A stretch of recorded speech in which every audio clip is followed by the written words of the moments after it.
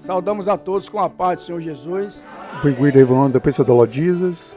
In reverence to the word of the Lord, we are going to stand up at this moment in Revelation, last book of the Bible. Revelations 19, verse 9. Revelations 19, verse 9.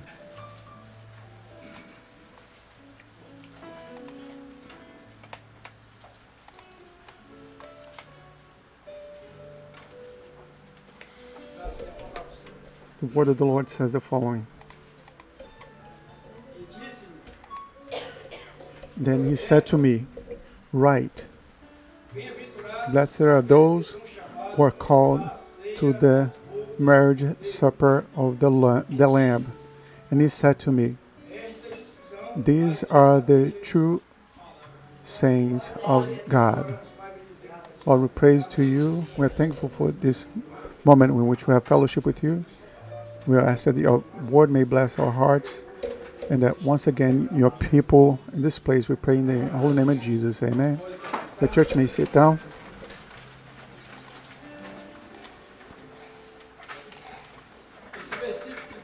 This verse that we have just read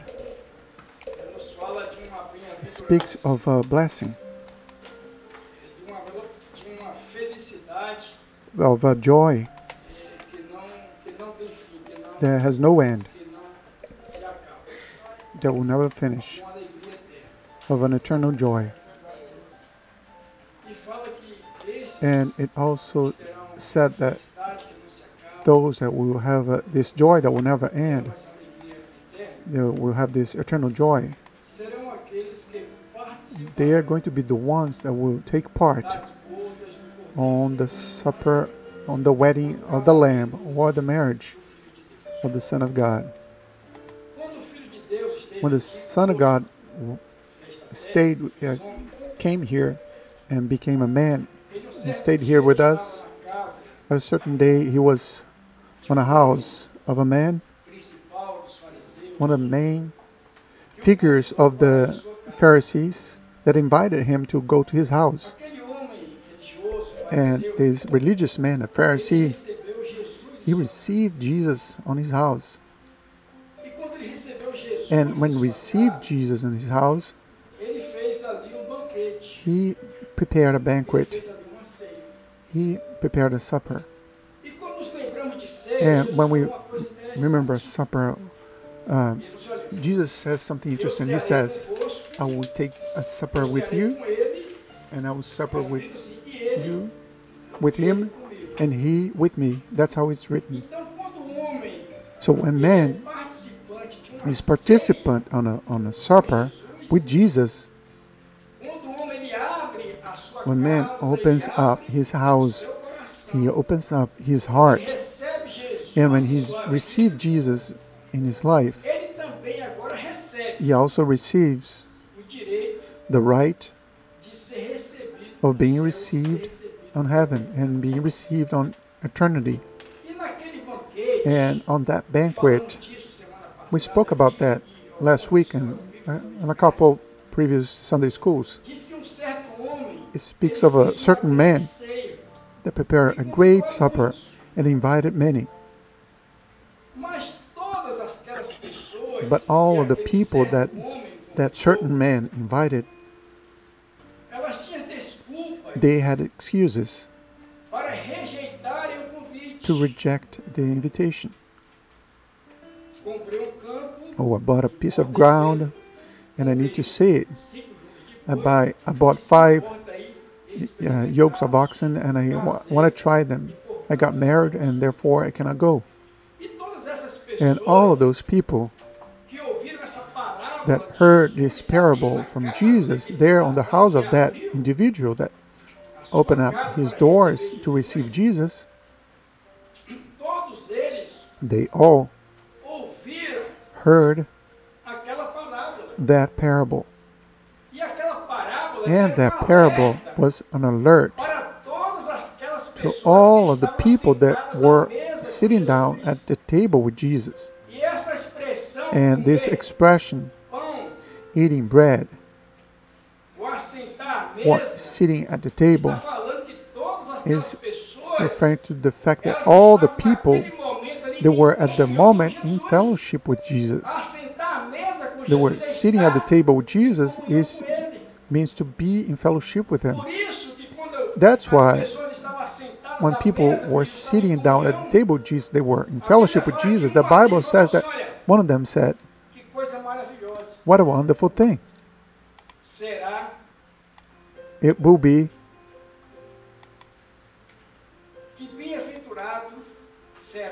what a blessing it will be the man or the one who eats bread on the kingdom of heaven."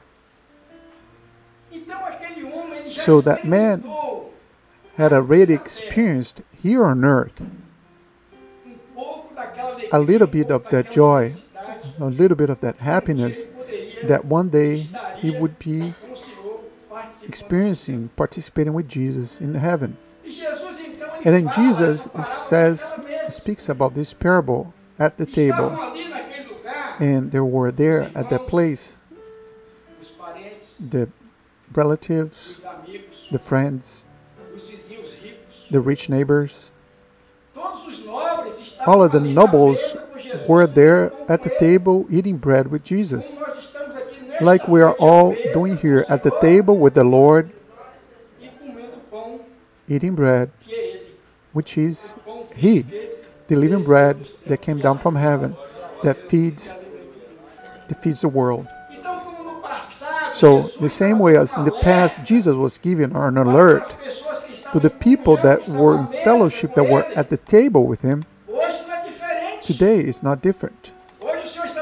Today, the Lord is giving us an alert for this moment, the great day that is coming near.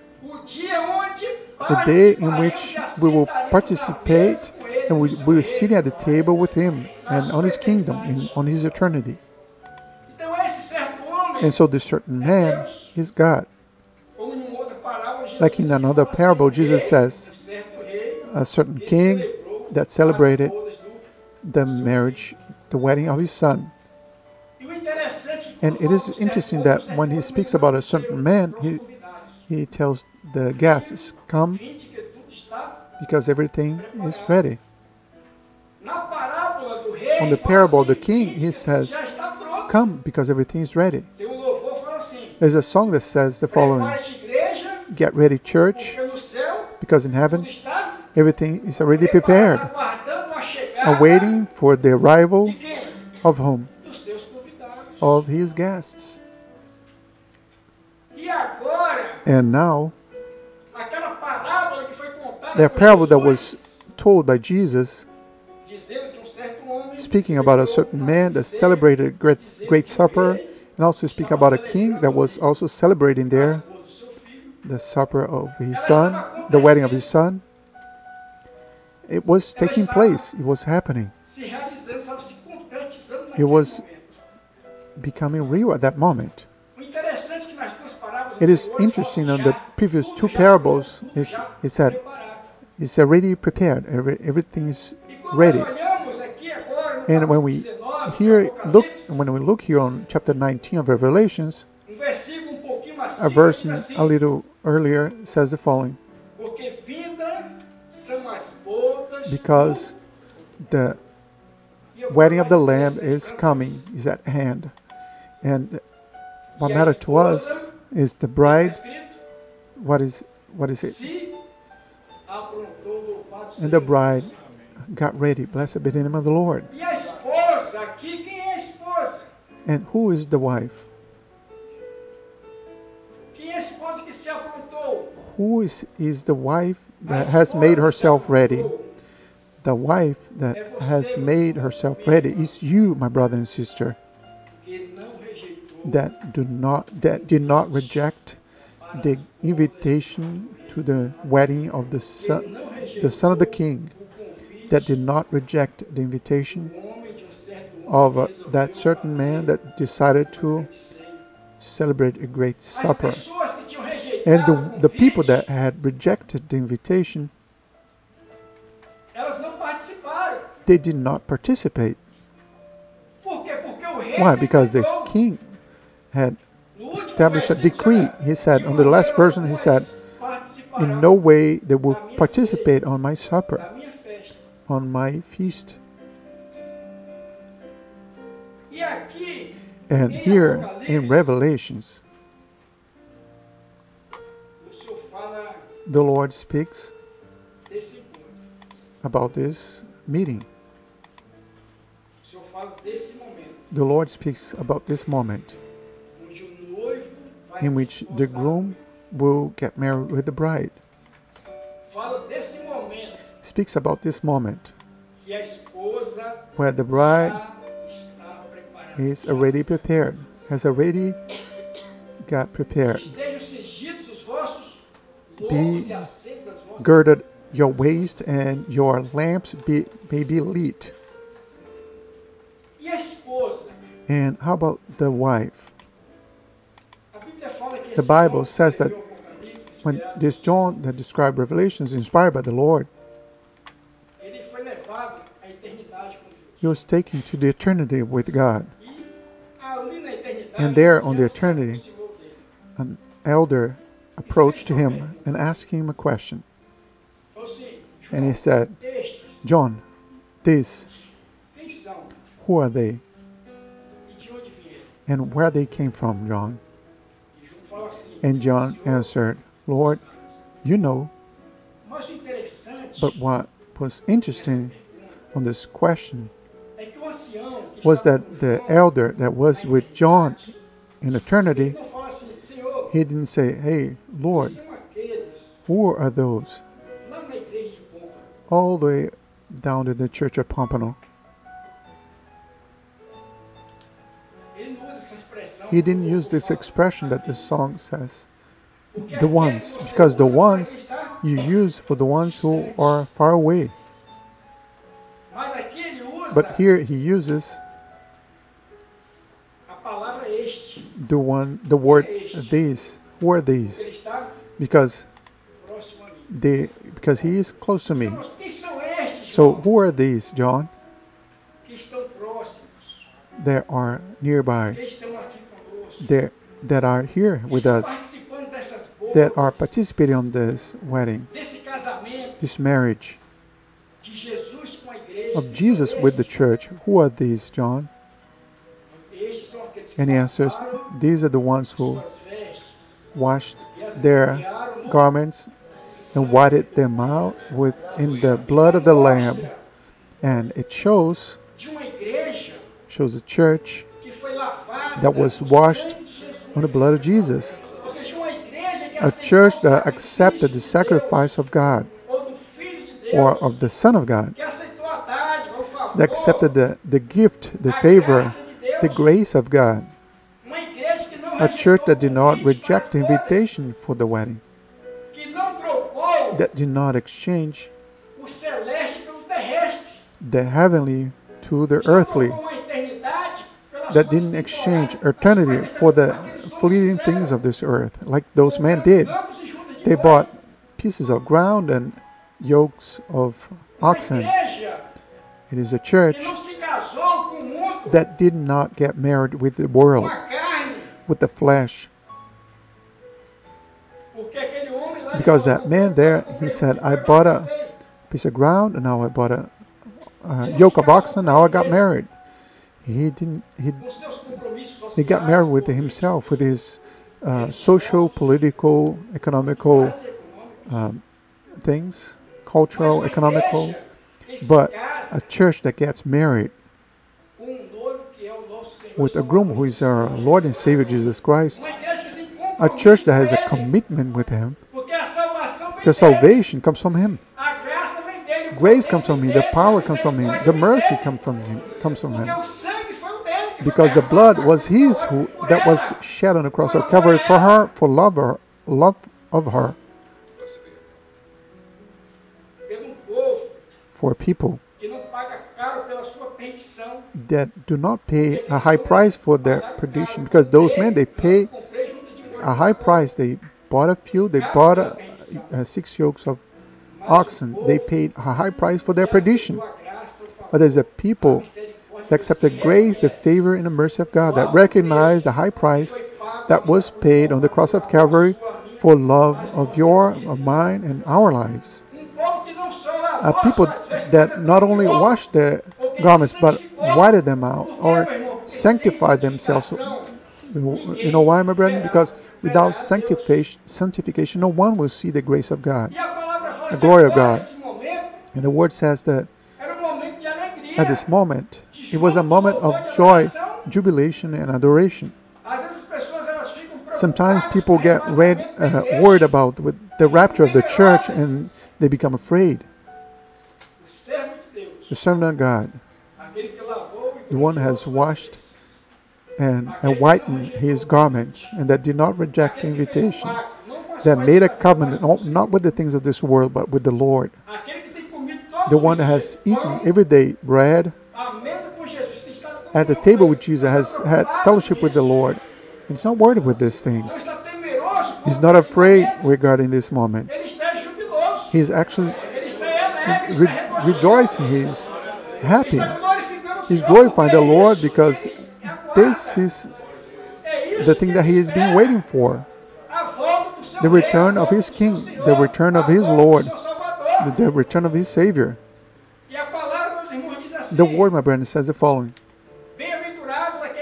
Blessed are those who are called to the marriage supper of the Lamb. Brother and sister, you are a blessed one. The Lord has a great joy, greater than the joy that you have experienced to this day. It is a joy, as I said before, that will never end, that will last forever. And the people that took part of this marriage, and is here written in the book of Revelations, what were they doing at that moment? The Bible says, my brethren, that they were shouting hallelujahs. Hallelujahs. You know what the word hallelujah means? Hallelujah is an expression of praise. It's an expression of gratitude for the so great salvation that the Lord has provided for us. And they say the following: hallelujah and salvation, and power, and honor, and glory. They all belong to you. They belong to the Lord. So it is a people that at this moment is shouting hallelujah, is glorifying the Lord. Because the wedding of the Lamb is coming near. And the bride, the church, is ready, is prepared. That's why we say hallelujah. That's why we have gratitude for our salvation. All the power, all the honor, all the glory belong to Him and come from Him.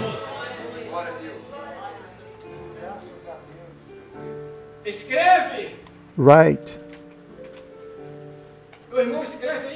My brother and sister, write down. John wrote down so that he would not forget of that moment.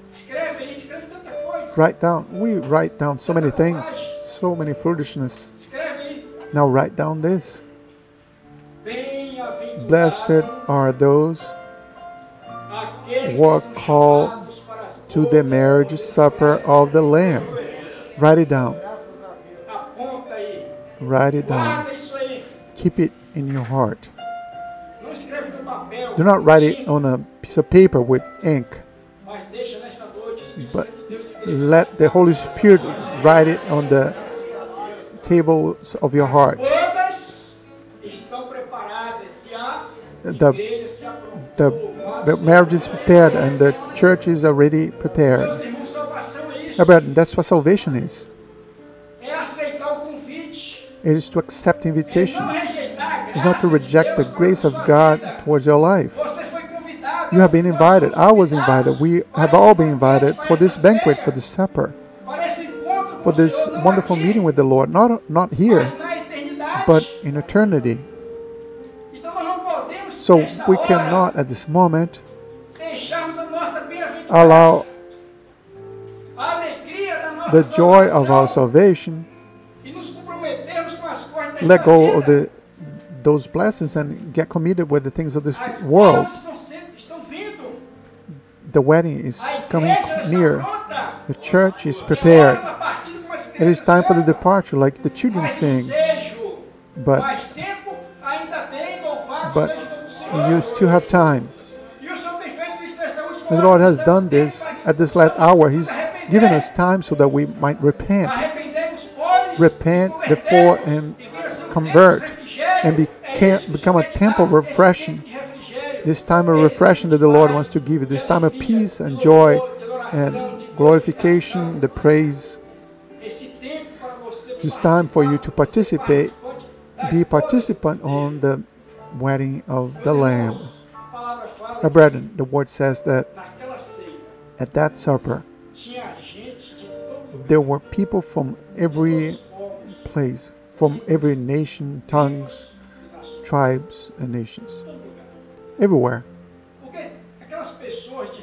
Because people from all the peoples, tongues, and nations, they had not been committed with the things of this life.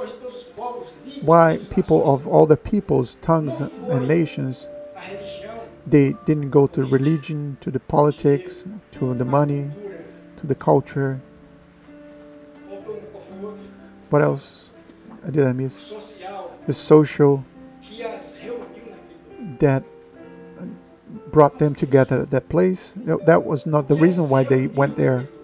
They gathered in that place. It was because they washed their garments and whited them out with the blood of the Lord, the Lamb. Jesus is preparing a feast. And these people that John saw, he saw these people participating on this feast. And the desire of the Lord, my brother and sister, is that you also participate on this feast, that you may be a blessed one, happy person.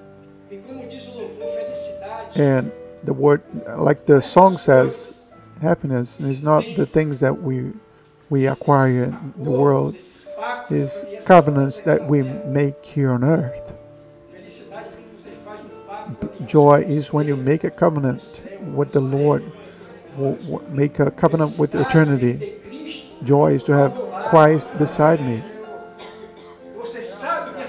Do you know what salvation is? It is to feel a great joy. And these people were enjoying this joy, of this happiness, the joy of salvation. Hallelujah. Salvation, glory, power, and honor. And that's what the Lord has for His chosen ones, the one who have been called for the wedding of the Lamb. And it is for you who are here with us in this place, that is sitting down here at the table with the Lord and has enjoyed the fellowship because He has already sanctified His guests. And when we plead for the blood of Jesus, He has sanctified each one of us and made us participants on this kingdom, made us participant on this supper that will take place on eternity. My brother and sister, everything is prepared. On heaven, everything is prepared. The church is ready. The time is the time of the departure. But today there is still time. If today you hear the voice of the Holy Spirit, the one who is speaking with you, do not harden your heart. You are a chosen one of God. God chose you to save you. Do not reject the project of God for your life.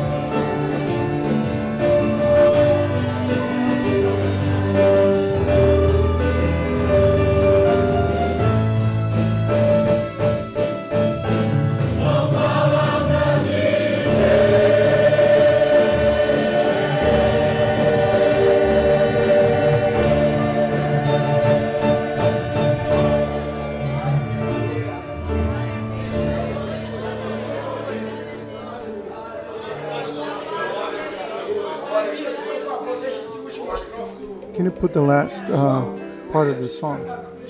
Última estrofe. Yeah, there it is. You need to sing. Blessed are the guests, because they gave it. O que eles tinham para dar para Jesus? Aleluia. Hallelujah. The sisters said there, salvation, glory, power, and honor to the Lamb, Son of God. Because they were vigilant, they prayed, and they were victorious. Because the desire of the Lord is that's the desire of the Lord. That's why the Lord says we are more than victorious on the one that has loved us first. Because I'm sure that the death and life, the principalities, and no other creature will be able to separate me from the love of God in Christ Jesus our Lord. And this is the pact to the covenant of the Lord towards us. The covenant is on His Son, because He is the one who paid a high price for our lives. Blessed be the name of the Lord. They are filled with the Spirit of God, praising the Lord. Not here, my brethren, but in eternity. Blessed be the name of the Lord. This is our destination, a place in heaven, a home in eternity. And you don't even need to be good. Oh, you can't say, oh, I have a sin, so I'm not going to go to heaven. Don't say that. The Bible says that everybody sin was destitute of the grace of God, and the wage of sin is death. Amen. But the Bible says that whatever was abundant, sin grace was overabundant. There was a house. There was Jesus on the cross. There was Jesus and two other individuals who were criminals. They were sinners. Two sinners beside Jesus on the cross. One went to heaven, and the other didn't. You know why? They both sinned. They both sinned. But one went to heaven, the other didn't. And the brother answered there, because one rejected. It is not the sin that prevents you from going to heaven. It is your rejection of the grace and the love, the mercy, and the favor of God. There was a great multitude there. It's written in the Bible, from every people, tongues, and nations. They have all sinned. They have all sinned. They have all been destituted of the glory of God. In Romans, it speaks of that. We have all been destitute of the grace, the glory of God, because we all have sinned. But the Lord God made us an invitation. This invitation is made for you, my brother and sister, here tonight. The invitation is for you to be a blessed one, for you to get out from under this condemnation, to be absolved. It is the love of God. Because God loves us in such a way that sent His only Son, so that whoever believes in Him and accept Him may not perish, but have eternal life. Do not reject the grace of God, the love of God, His mercy, because it is this that will bring you to participate on the white and the lamb. This is what is going to allow you to enter through the gates of heaven. Blessed are the one. Blessed are those who are called to the marriage supper of the Lamb. And those words they are the true words of God. These are the true words of God. Blessed are you, my brother and sister, who have been called once again to be participant on the project of God, the marriage of the supper of the Lamb. Amen. The Lord has shown in a spiritual gift about a woman. She entered here anguished, sad, and she brought with her a hope to this night in this place, to meet with someone that would resurrect her spiritual life.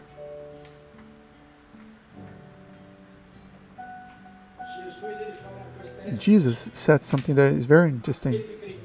Whoever believes in me, even if he's dead, he will live again.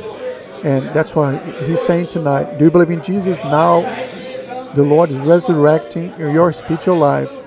He's resurrecting the plan and the project of God in your life. If you believe, you will see the glory of God. The Lord also has shown in a spiritual gift a man, and he has accepted the invitation to be on the service. The invitation came from his wife. So he did not belong to the church. But his wife belongs to the church. And he came because of this he came along with her.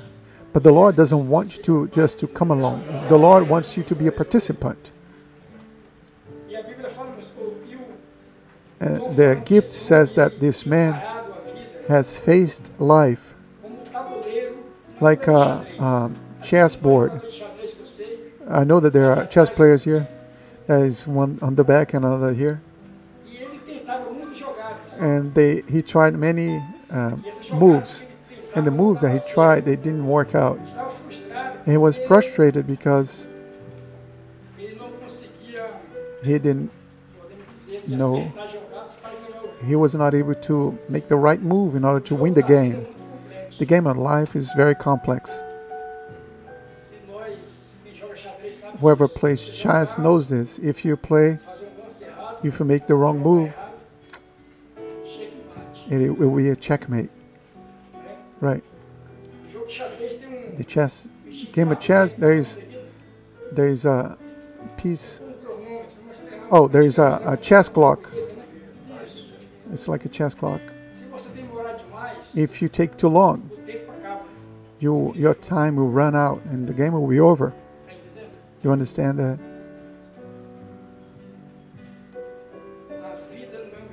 The life is not a game. It's not a game of chance. The life is a choice. And the Lord wants you to choose Jesus so that you may be a victorious. Because you alone, you will continue playing the game of life and losing. But the Lord wants you from this day forward to stop being a loser, but become a victorious in Christ Jesus. Amen. I invite the church to stand up. Lord, praise you. We're thankful because to this day you have helped us. You have given us help. You have girded our waist. You have given us oils for our lamp. We praise you, give you thanks, Lord, because your church is getting ready for this great day where we'll celebrate, Lord, the supper with you in your eternity. We praise you. We are thankful for this night because once again we say hallelujah and glory and honor and praise to you, Lord, for this privilege of knowing, Lord, that one day we'll meet with you in your eternity. Take our people home in peace under your protection and give us a blessed week, blessed by you. We pray in the name of Jesus. In your name we say the wonderful grace of our Lord and Savior Jesus Christ, the love of God, our eternal Father, and the sweet and tender consolation of the Holy Spirit with the people of God, now and forevermore. Amen. Amen. The church may be seated. If you, my brother and sister who came here with us, if you need a prayer for your life, a clarification on the word that was said here, remain where you are, raise your hand so that we may identify you, and then we're going to give you the proper assistance. And I want to say from this moment forward that we invite you to come once again to this place. We have service on Tuesday and Thursdays at 8, and Saturday we have a service geared toward women at 6 and at 7:30. On Saturday and Sunday we have service of glorification to the Lord, and every Sunday at 10:30 in the morning you have a Sunday school.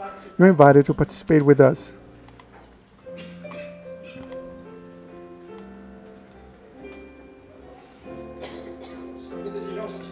If anybody needs an assistance, just raise your hand.